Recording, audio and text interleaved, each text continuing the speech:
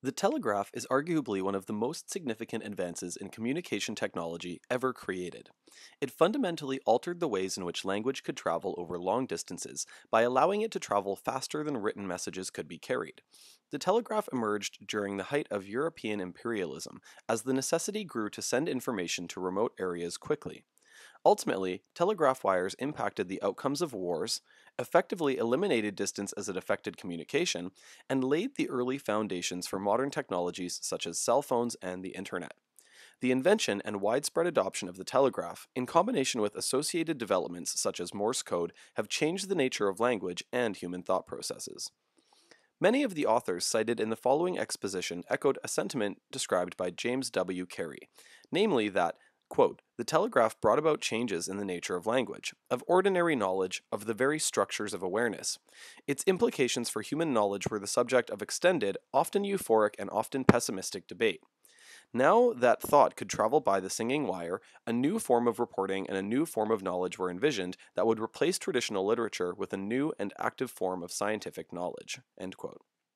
Mischa Schwartz writes that by 1835, Joseph Henry had demonstrated, at least in a laboratory and lecture hall setting, that an electromagnetic telegraph was possible. David Nye adds to this history that, quote, the telegraph astounded observers in 1838. Incredulity brought excited crowds to demonstrations, and the first telegraph offices often provided seating for the public, who could scarcely believe that it was possible to sever language from human presence.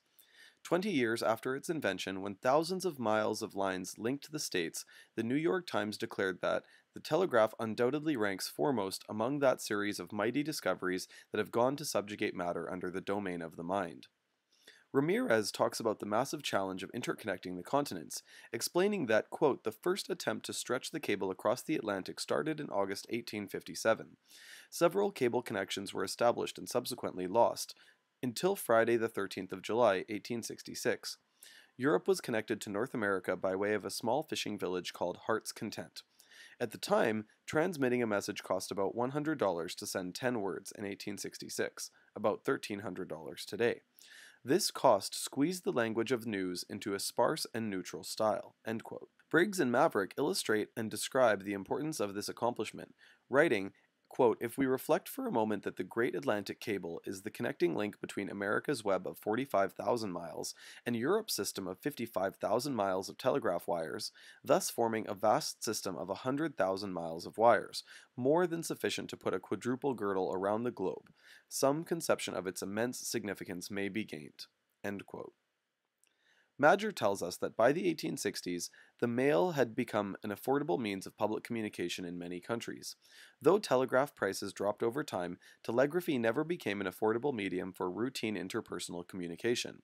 The core principles of the International Telegraphic Union received their fullest expression in the St. Petersburg Convention of 1875, which remained in place for the next 5 decades. End quote.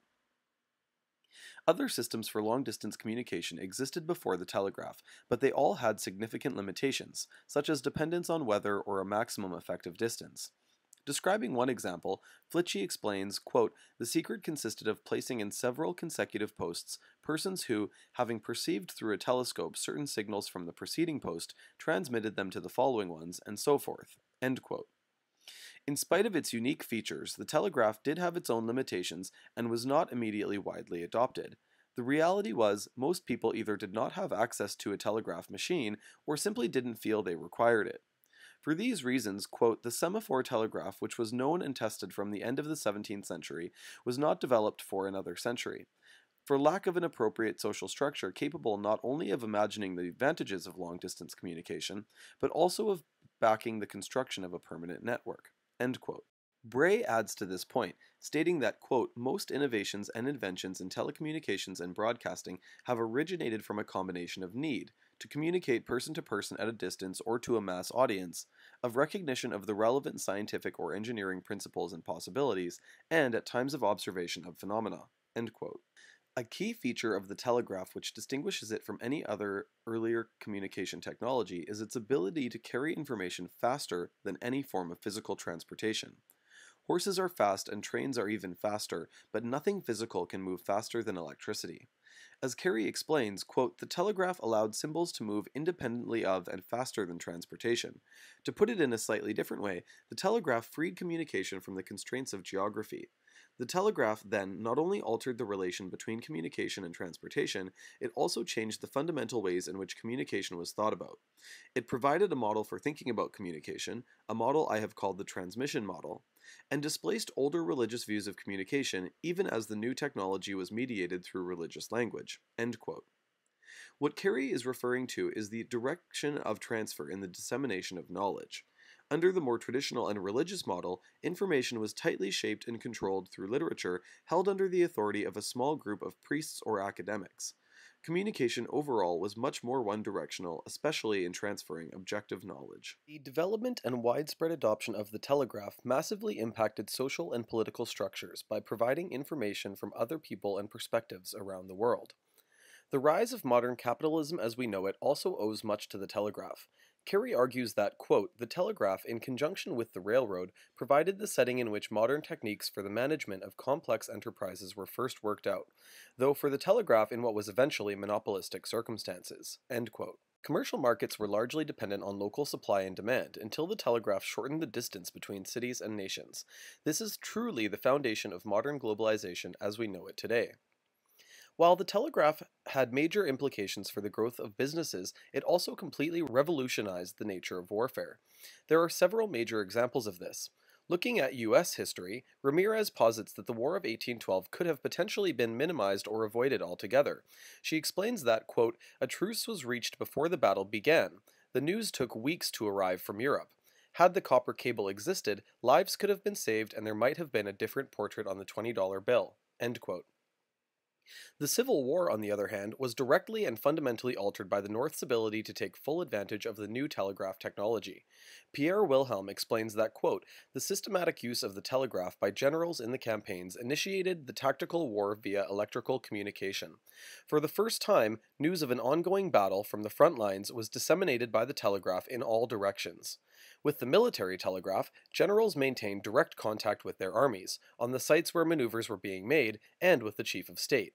The first modern war room, for example, was an office in Washington run by a teenage telegraph operator, where President Lincoln gave his generals their orders and received news from the different fronts." One major factor in the massive growth and application of the telegraph was the spread of Morse code. It was a simple and effective way of transmitting messages with a single button. Bray tells the story of Samuel Morse, stating that, quote, "By 1835 he had made a printing telegraph in which a key could switch on the current to an electromagnet as long as the key was held down, so causing a pencil to make a short or long mark on a moving sheet of paper." End quote. The telegraph switch system he developed allowed for his more widely known invention, the Morse code.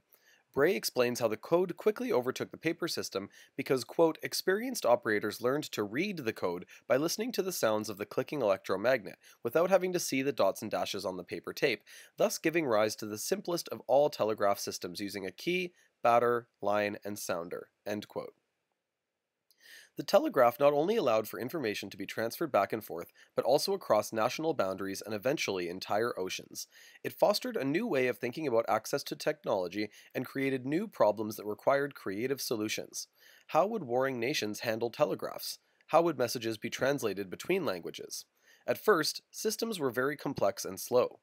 Madger explains that in Europe, quote, "Frontier border stations were staffed by government operators from each country. Telegraphs from Paris, for example, would be received at Strasbourg by a French telegraph operator, handed to a German telegraph operator conveniently housed in the same location, who would translate the message into German, turn it back into Morse code, and send it along to Berlin. Similar human relay systems at other border crossings slowed the speed of the telegraph message, its most valuable attribute." End quote. Ultimately, there was a need to create compatible systems that could be interconnected and extended, initially across continents and eventually across the globe. Madger states that, quote, "The European unions of the 1850s addressed this problem head-on by requiring each contracting party to provide telegraph lines designed exclusively for international correspondence, eliminating the necessity for frontier operators. These arrangements also established standard administrative procedures for classifying and pricing international telegraphs and outlined technical details for interconnection, many of which informed the meeting in Paris that culminated in the creation of the International Telegraph Union." End quote. The growing importance of access to telegraph technology became more widely recognized over time, as evidenced by the St. Petersburg Convention. Madger points out that, quote, the St. Petersburg Convention marks the first occasion that the phrase droit de correspondre appears in an international document. Clearly, politicians and policymakers were realizing that access to communication technology was quickly becoming a fundamental human right. The lasting impact of the telegraph is yet to be seen. Its direct impact on modern communication technology has fundamentally altered human thought processes, from how we compose formal prose to the nature of our interpersonal relationships. John Bray points out that, quote, by removing the need to travel to communicate, the vast waste of human and material resources needed to provide ever-expanding rail and road facilities for countless millions of commuters every day from homes to city offices could be minimized, and by diverting much office work to villages and small towns, the quality of life could be enhanced and the rural economy sustained. Ramirez states that the telegraph cable started a linguistic evolution that continues today, as technology now sculpts language with constraints of 140 characters, the offering of emoticons, and the flourishing of acronyms. End quote. The British Empire, supported by global telegraph cables, quote, endowed the British with many lasting benefits, in particular the dominance of the English language. End quote. One of the biggest impacts that the telegraph had on language and education was a shrinking of time and space. In 1854, Cuba was in the process of extending telegraph lines across its railroads, stretching from east to west across the island. But information took 5 hours by steamship to reach their port-based telegraph stations. Eventually, they would need to create seafaring cables to connect them to the mainland in order to take advantage of this new technology and its major benefits. Socially, we are still experiencing shifts comparable to those during the growth of the telegraph. Ramirez writes that, quote, after the cable, a new social class of well-off cable station workers usurped the quiet village, causing friction by bringing in expensive amenities and squeezing out the original residents.